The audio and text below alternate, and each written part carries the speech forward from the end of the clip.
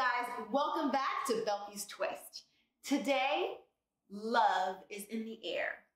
Yes, it is. Valentine's Day is right around the corner, so I was thinking of what can I make that's a little bit different and special. So I came up with heart-shaped lobster and shrimp ravioli in a butter tomato sauce with chunks of crab in it. Just think about it. Lumps of crab in it. So good. You must make it. And even if you don't want to go and make the ravioli because it seems so much and too much work for you, don't worry about it. Just buy lobster ravioli at the supermarket. It doesn't have to be heart-shaped. You just have to have the sauce because it is amazing. So let's get this started. I'll walk you through the steps. Here we go.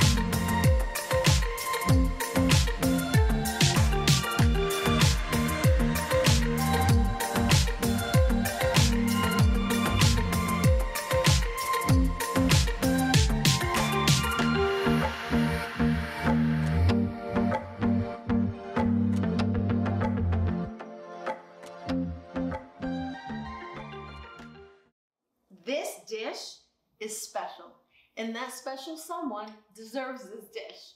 So if you make it for Valentine's Day or any other time, let me know, okay? Just write it right down in the comments. I'll see you next time.